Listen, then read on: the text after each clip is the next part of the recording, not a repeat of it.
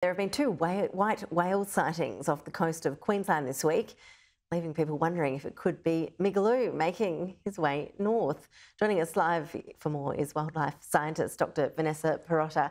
Vanessa, good to see you. Thanks for your time. We haven't heard much about Migaloo for a while, the white whale that really is quite famous here in Australia. Is there any way to know for sure if these whale sightings are actually that whale that Australia fell in love with all those years ago? That's a big question, and that's what everyone at the moment is really trying to ask. Now, the reason we're asking this question is because, as you said, there was at least 2 reports of 2 individual sightings of 2 white whales. So is it the same white whale that has moved from one area to another? Is this Migaloo the white humpback whale who hasn't been seen for at least 2 years? And you can see the footage here of a white, predominantly white looking whale from an aeroplane. That was really what was wonderful here, is that this was observed by a citizen scientist, a non-scientist, who provided this to Migaloo One via Twitter, but also migaloo.com.au.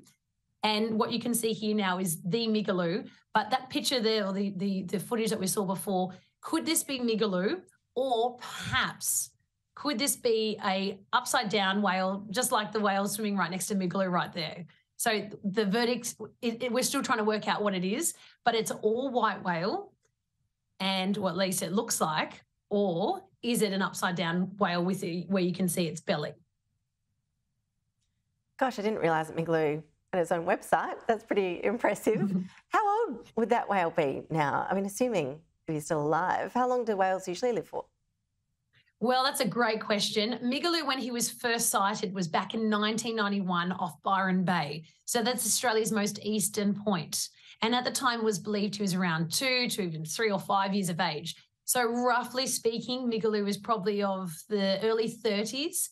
And being in the early 30s, that's quite a young whale, or at least in my opinion. Humpback whales can live to over 50 to even 80 years of age. But when you are a whale transiting the ocean, you unfortunately do face a number of different threats. And so your existence might be limited to a few years if you were unfortunately struck by a vessel, or if you became entangled in fishing gear. But there are a whole number of other threats that face our whales in the ocean and other animals: acoustic pollution, plastic pollution, rubbish, all of these types of things.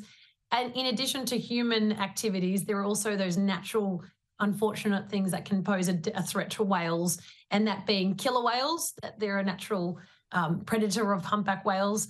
And these are just one example of both the natural world, but also the human world impacting these animals. So let's hope that they can live to well beyond 80 years of age, given that they're transiting in an ocean full of a variety of different things that can harm them. Oh, we all hope so. I mean, they are just such remarkable creatures. These pictures are gorgeous. How rare is the white whale? Are they under threat? Well, the humpback whales that we see off the east and the west coast of Australia are doing quite well in their numbers, which is a good thing. But the chances of seeing a white humpback whale is very low. So we don't know how many white humpback whales there are in all the world's populations of humpback whales. But at least in the east coast, we would say that, well, we know of Migaloo, but potentially there are other white humpback whales, or whales that, well, we know Migaloo does have albinism and he is a male through genetic testing. So that's great to know. But there is other potential white whales out there. For example, we found through social media that there was a white humpback whale calf off the coast of Costa Rica last year. So is this animal going to remain completely white? We know that some whales, when they're born, like the southern right whales, they can be born kind of looking salt and peppery like. And then as they get older, they darken. But at least in the humpback whale world and the east coast population of where we're likely to see Migaloo, or potentially he can be seen in New Zealand waters, we at least know of one humpback whale that is completely white, and that is the Migaloo. But there are other humpback whales that are mostly white. In fact, there were reports from Port Macquarie today of about an 80% white whale. So there you go. Okay, all right, good to hear. How much tracking do we do of whales? How much surveillance is there as they travel around the globe? Well, that's such a great question, because there are dedicated people right now on a cliff and on boats trying to see whales and trying to see as many as they can. So through citizen science, we can really get an idea of how many, or potentially how many we're likely to see over a certain period of time. but real systematic studies where you've got dedicated scientists in an area tracking these whales over a period of time can help build us an idea of just how many there are. And at least in this population, the East Coast population of humpback whales, there is over 35,000. But in terms of the exact number of how many whales there are, I don't think anyone in the world, or at least in this population, I don't think anyone in the world would be able to tell you how many there are, because whales, they're very big. They're the biggest animals on Earth, but they tend to move around a lot. And so you can't ask them to do a bit of a roll call to tell you how many individuals there are at one time, because, well, the majority of their life is underwater. So the times in which we can count them is only through a small window of opportunity, especially on the East Coast. And that would be when they're in Australian waters for those winter months.